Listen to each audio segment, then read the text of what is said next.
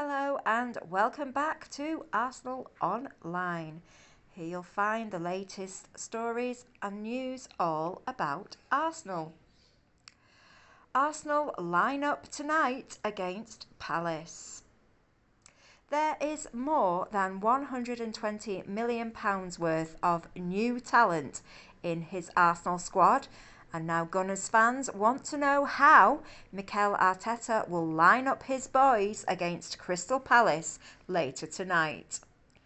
Arsenal fans are very excited about this season for the first time in many years. There's been big things happening at the Emirates Stadium this summer, and now it's time to put that planning into action. Mikel Arteta's side have been extremely successful in this summer transfer window. 5 new signings have transformed the squad that last term finished 5th in the Premier League. This season's campaign kicks off against Crystal Palace at Selhurst Park this evening, and fans around the country are eagerly awaiting to see how this new look side will line up. So let's take a look at some options. If Arteta goes with a 4-2-3-1, here's what we think will happen. Goalkeeper will be Aaron Ramsdale.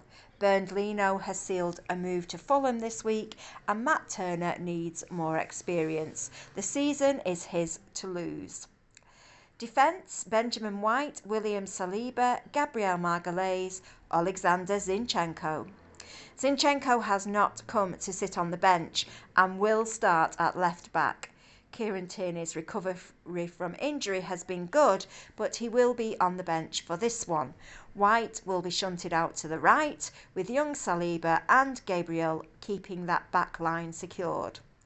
In midfield, Thomas Partey, Granit Xhaka, Martin Odegaard.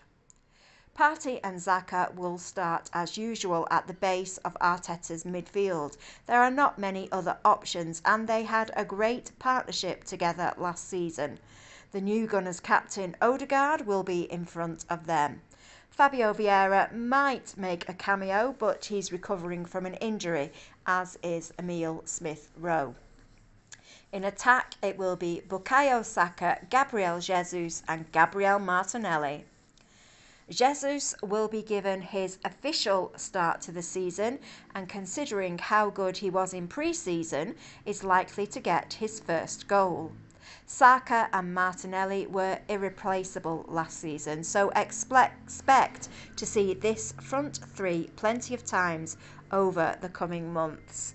Eddie Nketiah and Marquinhos will definitely get their chances, but tonight they'll have to settle for the bench. What a time to be a Gunners fan. Thank you for watching our channel. Please subscribe and ring the bell if you want to know more of what is happening at the Emirates Stadium.